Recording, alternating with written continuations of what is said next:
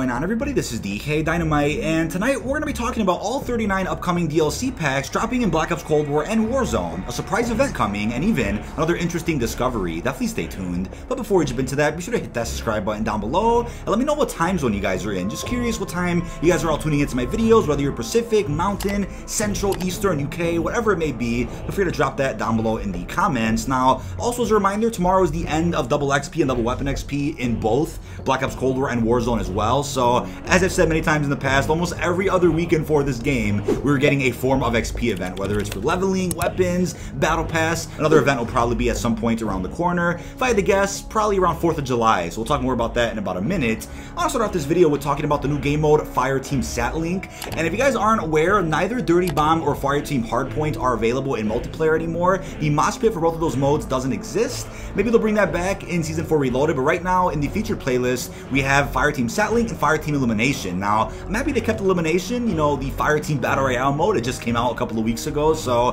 hopefully they keep that in there, but I would have to assume that by Reloaded we'll end up getting a mosh pit with Elimination, Dirty Bomb, and Hardpoint, while they'll just keep Satlink in the featured playlist. Not sure why they didn't just move the other Fireteam modes to the quick play menu, but maybe they'll do that at some point in the future. This mode is a bit of hit or miss for me. I'm a huge Fireteam fan, don't get me wrong, and this mode is a bit of a hybrid between Dirty Bomb and Hardpoint, so maybe about 6 satellites to spawn in around each of the regions. Your goal is to capture them with your team, and after capturing that specific satellite, it'll open up. You then have to boost the satellite signal by looking for little amplifier boosters that'll be found in loot chests, and it's similar to the essence that you grab in Dirty Bomb, where you pick them up and then you go deposit them at the bomb itself, but in this mode it's to the satellite. And once you do that, not only can you boost your signal that way, but you then can find a larger battery also in loot chests, which once you pick it up, it'll kind of be like dropkick, where you have the battery in one hand, pistol in another, and you can't do anything else besides hold the pistol. But if you want to drop it, you can use down on the D-pad, no problem. You then want to take this battery to a satellite and just hold square to install it, and that'll then double the signal the satellite has, boosting your score. The score limit is 500 points in this mode, which I don't think is enough. Should probably go to 1,000, because I've been in some pretty quick matches here at Fireteam Satlink, and I guess your goal is to capture one satellite, defend it for a bit, move to another one, and capture another, if that's even possible. I mean, by the time you move to another satellite to capture that one, the one you just captured might get taken away from you. So it's a bit of an RNG-based mode, depending on what kind of lobby you're in. Will the enemies be sweating the objective? Will they just be camping and sniping? I mean, it was a bit rough on stream with some of the stream snipers, right? Camping in the forest, I mean, landing on you non-stop. It could be frustrating, but that's Fireteam altogether, right? You never know what you're going to come across in any of these regions, but altogether, it's a fairly creative mode, and I'm glad they're incorporating more LTMs to Fireteam. Hopefully you see a couple of more in future seasons. Let me know how you guys feel about this mode down below in the comments. Now, I do want to remind you guys, I have a separate video coming out probably the next 12-ish hours tomorrow morning, covering the new Groundfall event in Black Ops Cold War and Warzone, which does go away after another 4-ish days. So I'll be posting that video covering all the challenges for the event. People out there are still confused on how to beat them or having some trouble, so I'll be giving my tips on how to beat everything in that video coming up. And also, as a reminder too, Zoo is unfortunately an Outbreak exclusive region that is not coming to multiplayer, at least not for the foreseeable future. Maybe that's what they meant a couple of months ago when they said that non-Fireteam regions would also be coming to zombies at some point, so that could be it. But I'm hoping we see something more into Outbreak, maybe along the terms of Green Run in a future season. But for right now, Zoo is not coming to Fireteam, which is kind of unfortunate. It's a fairly large region that could play pretty well with some of these modes, especially Satlink, but maybe at some point in the future they'll change their mind about that. If they had done that with Weather Station, where they just locked it to zombies only and not multiplayer, I would have been fine with that, because we already have a Weather Station-like area, which is Crossroads over in Combined Arms. We also got confirmation of a new Fearless Call of Duty Endowment pack, which for whatever reason is dropping for a limited time exclusively in Modern Warfare and Warzone, which kind of has me scratching my head. I'm like, wait, why not drop this in the current mainstream active Call of Duty, which is Black Ops Cold War? Maybe these packs sold better in Modern Warfare as opposed to the new Black Ops. Who knows what the deal is, but there could be an event planned for Modern Warfare that we're going to talk about deeper into this video. Be on the lookout for that.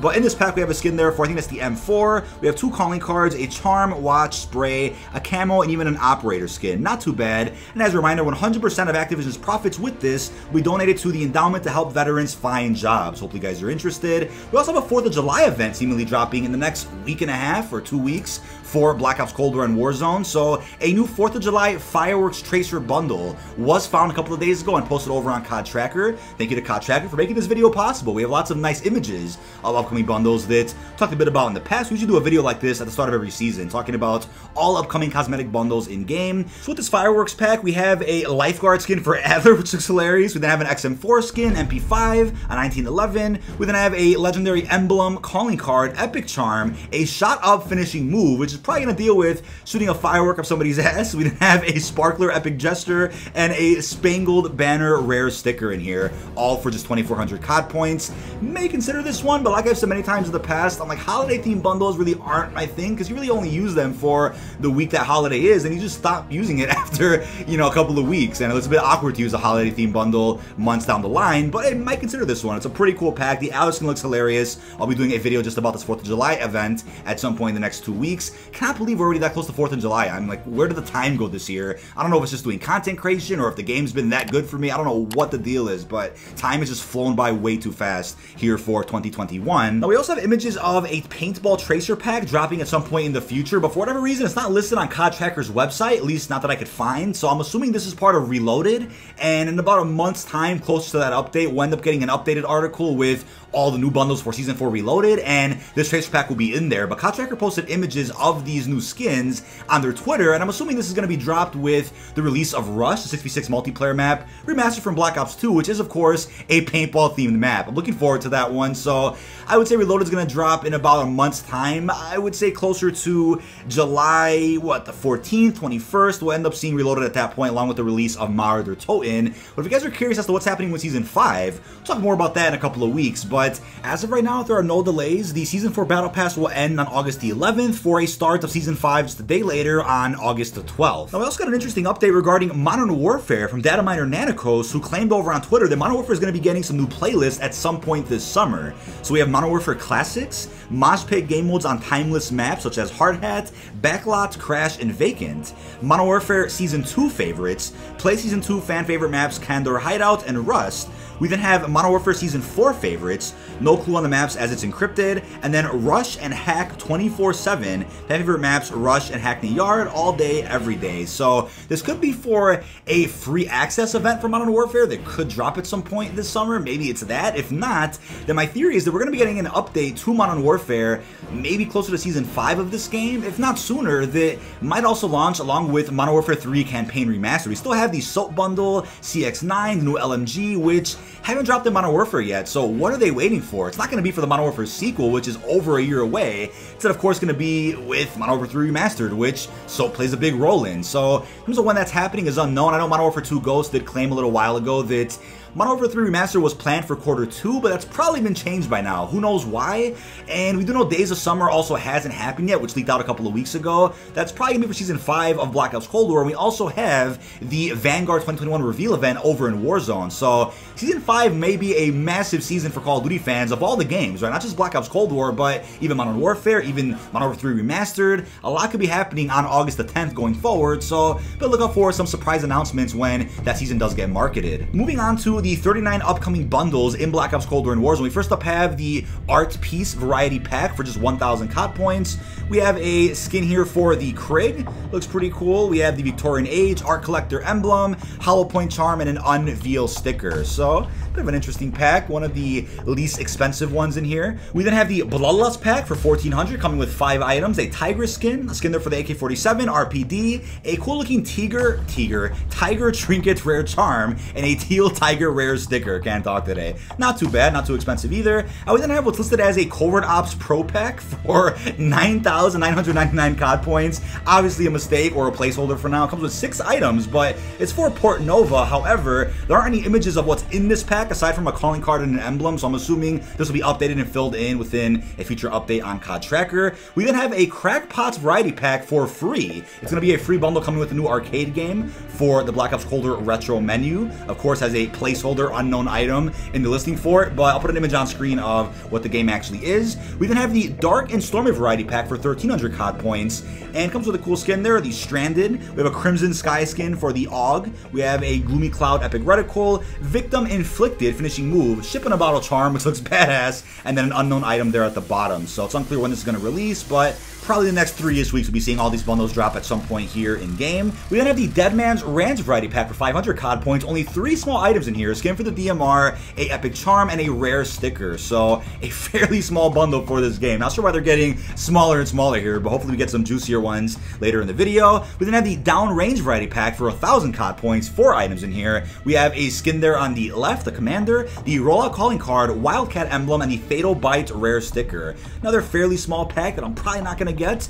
And next up we have the Framework variety pack coming with the Nail Gun, already released with Season 4, and it costs 1000 COD points. We have a finishing move, we have a gesture, we have an epic watch, an emblem, a calling card, and 2 tier skips for the Season 4 Battle Pass. Definitely worth it if you aren't planning on unlocking the Nail Gun for free. It's a nice skin for that one here at the bottom. And next up we have the Graveyard Watch variety pack, so a little spooky vibe here for this bundle. A skin there for a wolf, we have a PPSH, an AUG, an epic charm, an epic emblem, and then an epic calling card there, the Midnight Stroll. So it's a nice theme for the pack, not gonna lie. The skin's pretty nice on both those weapons as well. We then have the Hero variety pack, which is gonna be free, and it's gonna come with a Hero retro game for the Black Ops Cold War Arcade. God Tracker could have put this at the bottom of the list that isn't included with the other paid bundles, but not too bad. We're still going through it. We then have the Hat Trick pack, 1500 COD points with 10 items in here, and the Park Sims are gonna love this one. 3 different Park skins: the Forward, Forward DE, and the Forward FR, along with a skin for the LC10, a red card epic gesture, a reticle emblem, and even a calling card there that's all soccer themed. So correct me down below if you've ever seen a bundle before that came with multiple skins for the same character. I don't think so, and I can't remember one at all, but there we have it, and it's for Park. We then have a Lava Flow variety pack for 800 COD points, and again, lava theme there. We have a skin there for the FFAR, a Final Voyage charm, which looks badass, a Blazing Velocity calling card, and a Burning Spirit epic sticker. So it's only going to cost, what, 800 COD points? Not too bad. We have a Light Show variety pack for 1300. Comes with a cool skin there for the ZRG, one here for the KSP, and then we have a charm emblem, calling card, and sticker to coincide with that. So we have the Modern Art pack for 1100, coming with 6 items. We have a skin there for us, the AK-47. We then have a skin for the Magnum, a charm emblem, vehicle skin, and even a calling card on top of that. So pretty goofy looking pack here, and yeah, fits the modern art vibe, right? Not too bad. We then have a Nefarious Tactics variety pack for 1800, coming with 9 items. We have a grudge looking skin here, the Havoc legendary operator for Wraith. We then have a skin for the M82. We have one for the KSP, a finishing move, legendary emblem. We have a calling card, watch, charm, and even a sticker in there. So let me know in the comments if you saw a resemblance to the grudge when first looking at this skin. It's gonna be creepy running into this in either multiplayer or Warzone. We then have the Royal Guard pack for 1200. It's going to come with a skin there for the Krig. We have a Diamatti, which looks badass. We have a watch, calling card, charm, a reticle, emblem, and even a sticker in there. So a decent looking skin for both of those weapons. We have the Short Temper pack for 800 COD points. Only 3 items in here. We have a nice looking skin there for the Milano. Pretty different, pretty vibrant. We have a finishing move on a reticle also dropping with this. Again, an inexpensive pack with not much content in it. So it's kind of one of those filler packs that I'm sure is going to drop very, very soon. We have the Speed Demon pack for 1300, coming with 6 items. We have a skin there for us, the AK-47. We have one here for the MP5. We have a nice charm, vehicle skin, emblem, and even a sticker. Another basic looking pack, but the MP5 does look fairly decent here in this bundle. And next up we have the Stars and Stripe variety pack for 1100 COD points, and it's also somewhat 4th of July themed, but isn't the tracer we talked about earlier in the video. We have a skin here for the DMR, the 1911, the American Spirit Bald Eagle Epic Charm, a monster truck emblem. We have a vehicle skin there and a sticker at the bottom. So we'll probably end up seeing about maybe 2 to 3 4th of July themed packs in the next 2 weeks to coincide with the holiday, of course. But this isn't the tracer pack that we talked about earlier, as I said. We then have the Summer Fun variety pack for 1400, and we have a skin there for the Bison, or the Bullfrog as I call it. We then have the Street Sweeper, charm, emblem, calling card, and even a sticker in there. So probably a bundle that would have fit very well with the launch of Games of Summer or Days of Summer dropping in the next season or 2. It dropped in Season 5 for Modern Warfare, of course, so we'll probably be seeing that in late August. We then have the Tagger 2 pack for 2400 COD points. A skin I'm looking forward to here for Stitch, a really nice looking outfit, pretty creepy as well. We then have a skin for the AK-47, the XM4, we have a calling card, emblem, unknown base item, a rare sticker, and 1 tier skip for the Season 4 Battle Pass. And lastly, we have the Workout Plan variety pack for 1700 COD points, Port Nova skin. We then have a skin there for the Groza, M16, legendary watch, finishing move, epic charm, epic emblem, and lastly, a calling card in this pack. So if you guys are looking to get in shape, then this pack might be a good fit for you, not gonna lie. But moving on to reactive camos, we then have the circuit board pack, which already did release in Black Ops Cold War and Warzone, a reactive camo for the Groza. Comes with a legendary skin for the M82. We have an emblem, calling card, a charm, and even a sticker, all for 1,600 COD points. But again, it's already come out, but just going over in case you guys missed this one. And we then have the Gilded Age 5 reactive pack, which is going to come for skins for the KSP, FFAR. We then have one for Park, a calling card emblem. We have a charm, vehicle skin, and an unknown base item that we're going to see in the next few weeks. And this is going to cost a good 2,000 COD points. So we've seen 5 different Gilded Age packs in game at this point. Will we end up seeing 6, 7, or even 8 of them by the time Black Ops Cold War's life cycle is over? We're just going to have to be patient and see what happens. Now moving on to Tracers, we first up have the Blossom Anime Pack for 2,400 COD points, already released in game.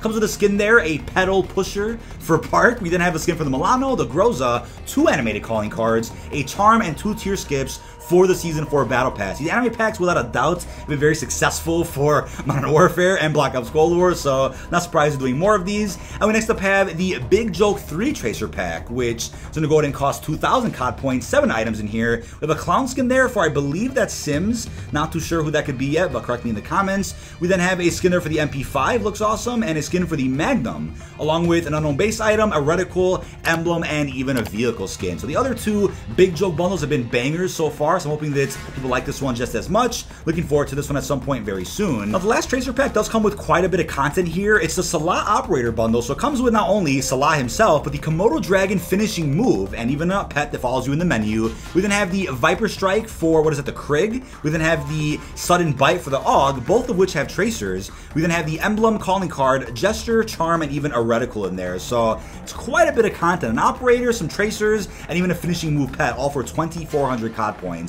I was going to buy Salah, not too interested in his character, but the Komodo Dragon alone is definitely worth it. And on top of that, you get some Tracers with this as a bit of a bonus. But last and definitely not least, the only Mastercraft we know of so far for Season 4 is the Big Brain Tracer Pack for the LC-10. Comes with a badass looking skin there for the LC. We then have a Neurologist AK-47 skin, along with a Watch Charm emblem, calling card, vehicle skin, horn, and a sticker, all for 2,000 COD points. And as a reminder, more Mastercrafts, Reactives, and Tracers will release in Season 4. They weren't included in this video, but right now we don't have access to the information about them. I'm assuming in the next month, when Reloaded rolls around, the database will be updated for COD Tracker, where they'll be able to see more packs coming to the game that we just don't know about right now. But I want to end this video off with an important point about the bundles. We, of course, had bundles back during Black Ops 2, for example. Personalization packs, which cost real money. You couldn't unlock those for free at all, but people today seem to have a problem with it because of the quote-unquote lack of content for the mode they prefer. Even though today, Call of Duty is much different, where the game is meant to be played as a complete package. They want you to play every mode in the game. Multiplayer, zombies, and Warzone, not just one. Whereas back then, there may have been quote-unquote more content for the mode of your choice, whether it was multiplayer or zombies. There was no battle royale back then, but Warzone's in the spotlight right now, and a lot of focus is going onto that mode. So I guess I understand why the complaints exist, but when it comes to bundles, if you're not interested in them, then don't buy them, and don't watch these videos that go over all the bundles themselves, because you can argue they aren't content, but they're more quote-unquote DLC than actual maps in the game, because all the maps are free now. They release with free updates every, what, month-ish, whenever a major update happens, whether it's start of a new season, whether it's Reloaded. So the actual DLC now is the bundles, things you actually pay for, whereas everything else is just through a free update. But that is about it. This has been dkdynamite. Leave all your thoughts down below in the comment section. What are your thoughts on the 39 upcoming cosmetic bundles in Black Ops Cold War and Warzone? How do you feel about 4th of July event dropping in presumably 2 weeks? Could drop us some other surprises aside from just some skins. And what are your thoughts on Modern Warfare potentially getting a different type of event later this summer with new playlists, maybe a soap bundle to coincide with Modern Warfare 3 Remastered? Leave all your thoughts down below. Really hope you've enjoyed, and peace out, everyone.